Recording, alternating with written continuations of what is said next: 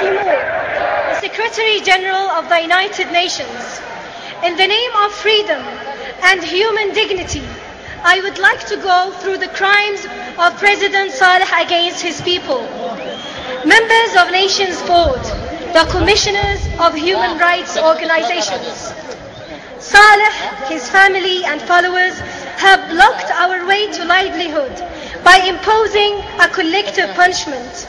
They deprived us from essential rights and services such as electricity, fuel, and transportations between cities and provinces. Saleh has done this to show us his ugly face and the dictator inside him, oppressor and tyrant, by killing the citizen young men, destroying the houses of citizens, as well as by kidnapping the activists. Moreover, Saleh has threatened us to do more, taking the advantage of the silence of the international communities who are responsible before nations. We are addressing you who are responsible before us, dear human rights, dear commissioners and activists, addressing your conscience and humanness.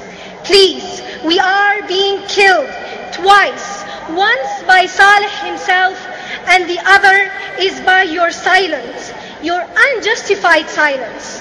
In the name of human dignity, and Yemeni people are urging you to bring them back their freedom, dignity, and to stop the bloodshed stream. Practically speaking, we are asking you to do some certain things. Number one, sending an investigation commission to witness the crimes of Saleh and his family. Number two, raising the criminal profile of Saleh and his family to the ICC. Number three, you are not expected to give Saleh and his family any guarantees that gives them immunity from ICC.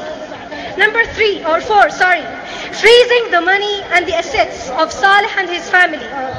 Number five, freezing weapon deals with Saleh regime. Number six, suspending any kinds of financial, military, or economical supports to this tyrant regime.